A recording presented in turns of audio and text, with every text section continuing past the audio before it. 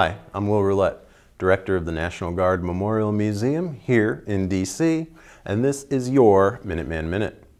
On January 17th, 1781, American Brigadier General Daniel Morgan, pictured here, clashed with British Lieutenant Colonel Banastre Tarleton at the Battle of Cowpens in South Carolina. Tarleton had pursued the Americans for about a month and was eager to defeat them.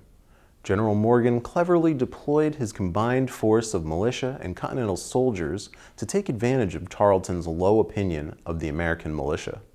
By placing the militia in front and instructing them to fall back after only 2 shots, Morgan lured the British into the only successful double envelopment of the war. The destruction of Tarleton's force, some of the most mobile British troops in America, neutralized the British ability to pursue and defeat the Americans in the South. Morgan's victory boosted American morale and was an important step toward the British surrender at Yorktown. Come see this and a whole lot more at the National Guard Memorial Museum. I'm Will Roulette, and that's been your Minuteman Minute, brought to you by the National Guard Educational Foundation.